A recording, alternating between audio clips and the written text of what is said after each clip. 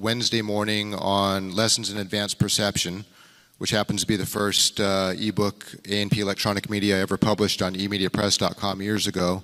She was Harold Schroppel's youngest student ever, and as she mentioned, it's the most important set of lessons she's ever learned in her life, and it has been very instrumental in a lot of the work that she does all the way up into the recent times. Her passion is children, and as a psychologist, she has done a lot of work with brainwave entrainment and modification, which is the subject of this, which is one of my favorite subjects. I've been using brainwave entrainment technology for decades, have produced my own audios to entrain the brainwaves, and when I had a chance to learn more about what she does and found out about these machines, I had a chance to try them out myself. There's several different variations of it. You're going to learn about one which is the most clinically proven brainwave entrainment device on the market anywhere today. Clinically proven, typically, you know, one of the examples is that when whatever IQ somebody has, it's conventionally thought that that IQ pretty much kind of stays the same throughout someone's life.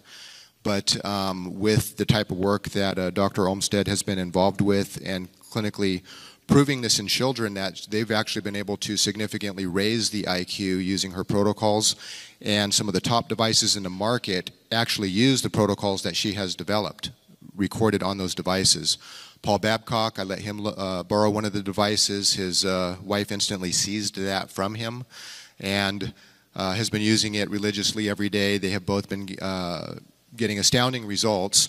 And more recently, with one of the devices, a new model came out. I had to take the memory card out, and when Paul told his wife that I had to take that, she almost kicked him out of the house. So I finally got it back. They had to use that to record to put on the new devices, and so everything is kind of upgraded. We'll talk about that a little bit at the end. There's just a handful available. We'll go over the details at the end of the presentation. But please help me welcome Dr. Ruth Olmstead. Thank you. Am I mic'd? Am I mic'd? Okay, I want to apologize for my voice, and I want to thank a number of people in the audience for helping me out a little bit with this. Vitamin C, all these other wonderful little miracles. I'm going to try to talk as clearly as possible. This is my favorite topic. This equipment has changed my life. I think if you guys remember, I was an artist. I think I discussed this on Wednesday. And as an artist, I was interested in what people were seeing when they were undergoing this light stimulus. And I'm just going to get one going for you now. So I heard about this type of technology when in California. I love California for that reason. They always come up with the greatest, newest, latest stuff sometimes. But people were going for weekend retreats just for brain expansion. Brain expansion. The devices were about the size of this computer. They were manual. You could manually set the frequency that you wanted your brain waves to entrain to. And the light, the sound, everything was manually done then. So I thought, you know, I've got a great sense of a right brain, but my left brain, not so much. So for about $4,000, I went and bought myself a device that I had never tried. I'd only heard about it. And I couldn't stand it. I did not like the way it was being manipulated. I felt spacey. I felt as though I was dizzy, and I thought, no, there's a better way. Somebody has to have a protocol, you know, for how to work this thing.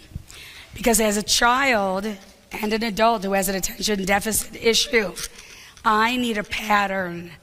I need something to start at a certain place, and I need to know where it's going to end. And so what you end up doing is you're giving that brain way more of an ability, just like working out in the gym. You're building tissue, you're building muscle, right? So they were able to handle way more stress. And so in doing so, that stress response didn't appear, right? Those migraines went down. Anxiety and depression, fantastic, fantastic. With anxiety, I start people at a very high frequency. I match the frequency that we're, basically that we're all in now. And then you bring that frequency down slower and slower and slower. So the brainwave activity learns to calm down, even though they're getting inundated with a lot of stimulus, right? So I would say that the most successful disorders that I have intervened with were, of course, migraine, epilepsy. It's not something I would do now, but back then I was a little overconfident. But the woman that I was working with had far less seizures because she didn't have a stress response that would induce them. So chronic pain, it just relaxes everything, which allows the blood and oxygen to flow to those damaged areas. Agoraphobia we talked about, insomnia, bipolar. This is interesting. So in the next slide, I'm going to get into the two type of programs that I've designed. One's inhibitory and one is excitatory. According to the National Center for Education, you will not believe that 7.1 million kids are in special ed in this country. 7.1 million. That's a lot. And you know what also goes along with that? Low self-esteem. I hate school. I'm a failure. I'm angry. Now I've got behavioral problems. I'm defiant, right? So this can kind of spiral out of control. This is why I really love to focus on children. Because if you can change a kid's life, when they're younger, you change the whole trajectory of their life and what they're capable of. So basically learning, disabilities are just sort of, cognitive, it's executive function disorder related to the frontal lobe. But thinking, planning, self-control, memory organization. So what I decided to do was I took 30 children, ages 6 to 16, they had either diagnosis. They were ADHD, LD, but they all had to score below average on what I think is one of the most reliable and valid intelligence tests in the country, maybe the world, the Wechsler Intelligence Scale for children. Super high reliability and validity rate. It's a very good test. It's very expensive to administer. I administered only 4 tests. I administered a test for memory, arithmetic, and then one that related to reading and one that related to processing speed. So every kid, in order to qualify, had to fall below average on those tests.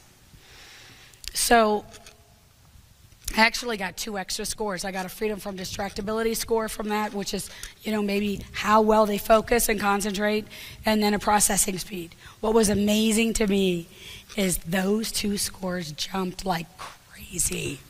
They jumped faster than any other score. So these are my little angels, 2 of them anyway.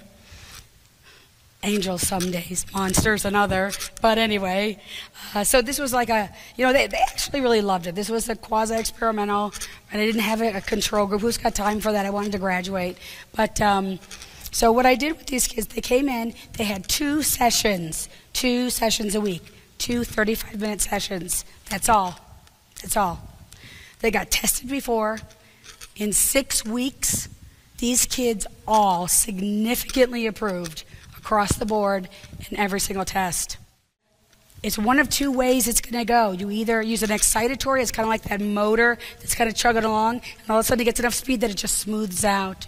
Or that erratic brainwave activity that you have to calm down so it falls into a normal rhythm. That's why that's a tough one. I have to personally see that patient and decide for myself if I think I'm going to have a chance with that. But we're always able to cut down medication, which is always good.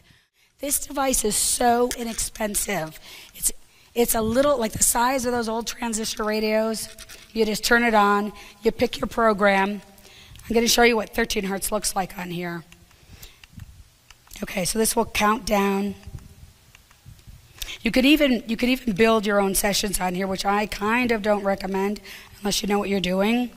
But okay, you have ADHD adult, ADHD kid, Alzheimer beginning, advanced.